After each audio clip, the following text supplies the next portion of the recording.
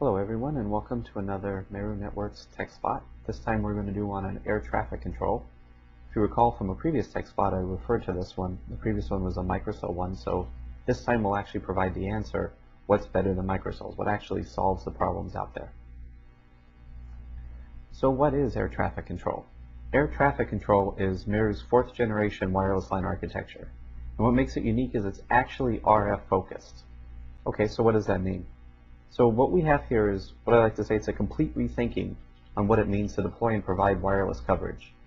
So if you think of the way architectures have been thought of, mostly until now, if you look at basically the other types of products that are out there, they're focused very tightly on what it means to have an access point and basically providing these islands of coverage where each access point is basically just a wireless hub, and you stick it out there and the access point runs itself, manages itself.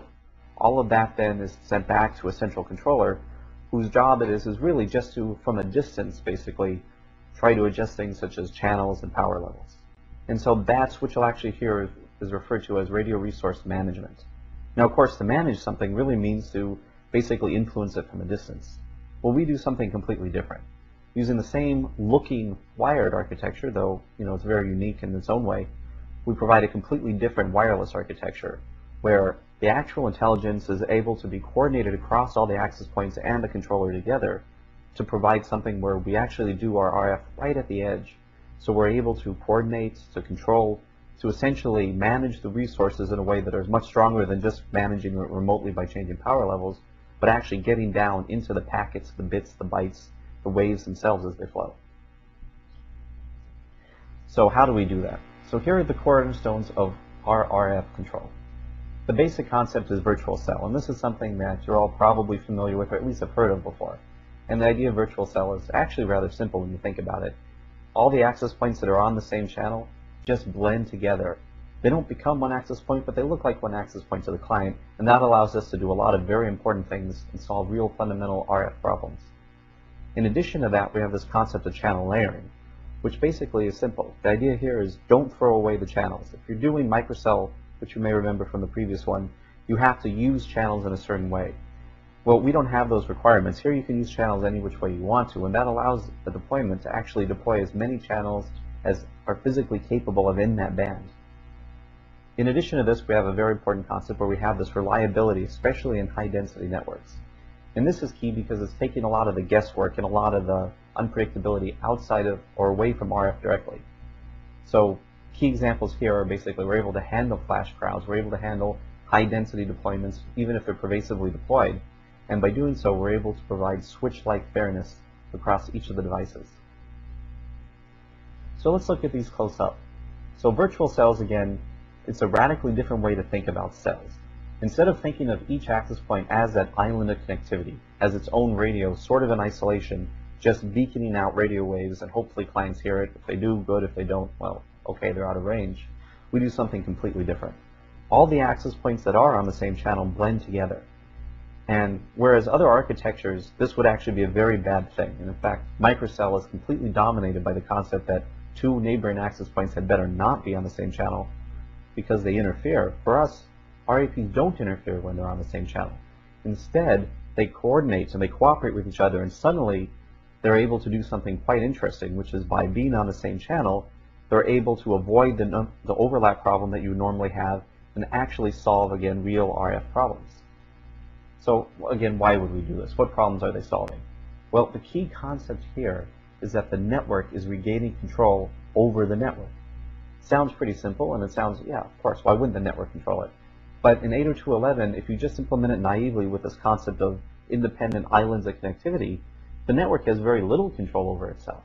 It's really the clients that dominate, and the clients end up choosing which access points to go to, the clients choose what data rates to go to, the clients choose essentially everything about their experience, which means that, 100 different types of clients or 100 different real clients, you get 100 different types of behaviors. Well, by going to this concept of virtual cell, we eliminate that. In fact, we eliminate a lot of the problems that people experience with wireless that makes them very frustrated about it, which includes handoffs themselves, or sticky clients where, as you move around the network, your client stays associated to an access point that's far away from you. We remove the unpredictability, we get rid of this wild scanning, We eliminate low bars. Now you're only going to get low bars if you're really out of range of the network, not just out of range of some access point in the network. And we get rid of low data rates. And really only 4th generation wireless LAN architectures can solve it. 3rd generation can't do that. And of course this is something that if you played around with wireless, I'm sure you've experienced many times. The frustrating concept of when you're actually looking for coverage and you're standing right underneath an access point, but your coverage is low. You get very few bars, your things just don't work, you get slow throughput. That's because of microcells. That's because of 3rd generation technology. So having the network take control and remove it from the client's hands, we actually solve those problems. Well, in addition, there's one really big benefit that falls out of this, which is that the complexity of planning is now virtually eliminated. In a microcell network, planning was the key step to deploying. Before you could consider putting up access points, you had to get a thorough and detailed RF plan to make sure that you know, or could hopefully guess, how clients might behave. Because if your access points overlap, or if there's a coverage gap in between it, not necessarily a hole, but a little area of weakness, clients tend to do strange things. Well, the problem is that you go out and now try to deploy based on this plan, and the world isn't anything like that plan, and so when you get up, you get these very strange shaped cells that then interfere. We remove all that. By the access points blending together, the seams between them disappear. We don't really care. So long as there's ample coverage everywhere, it doesn't matter where our access points go. Now, virtual cell has a lot of interesting, almost counterintuitive things, especially if you've been playing with microcells a lot. And so I've listed a few of them here and I'll go through them with you. Probably one of the biggest things that we hear is that, well, doesn't this produce a Big Mac? You know, this is now one big collision domain. Well, no, we don't sell hamburgers. It's really not a Big Mac. In fact, it's nothing like one.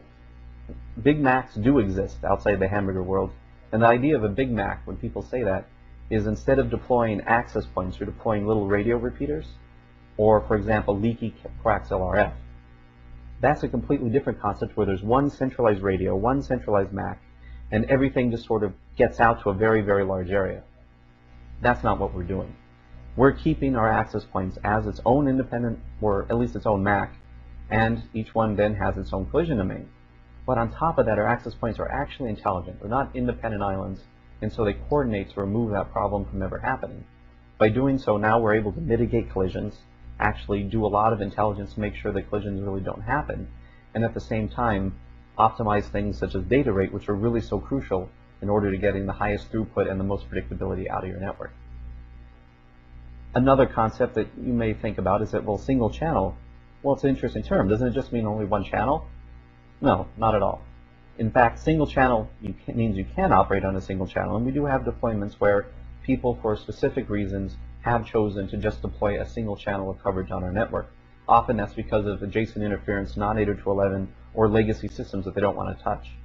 But really, when you think about our network, by being able to go to single channel, you can now start stacking, and I'll get to that in a moment. But in addition, we have this concept, well, maybe single channel is only a third of the capacity of microcell. You may hear that. In fact, you'll often hear competitors say, we'll prove it to you, because take 3 access points from Meru Networks and take 3 access points from anyone else, and we'll show you we're 3 times the throughput, because they're forced to be on a single channel. Well, again, since we're not forced to be on a single channel in any stretch of the imagination, that's not true. But really what they're trying to do there, but that's sort of a game that they're playing, where 3, they happen to know if you put all of our 3 access points on one channel, then you might get less than 3 in microcell, and it's possible depending on how you arrange it. But look, the point isn't 3 access points versus 3 access points. Let's try 6 access points versus 6 access points, or 9 versus 9. What happens when you start getting into microcell deployments where you can't reuse channels because they're neighboring? That's where the key is, and that's where you really begin to see the difference. And then one final doubt that may come across people's minds is, this is so radically different from what everyone else does, how does this possibly fit into 802.11? And that's an interesting question, but there's a really good answer there, which is it fits in perfectly. And the reason why is 802.11 was designed, the people who wrote it, you know, and all of the vendors out there were among the people who wrote this, wrote it so that the vendors could build access points in different ways.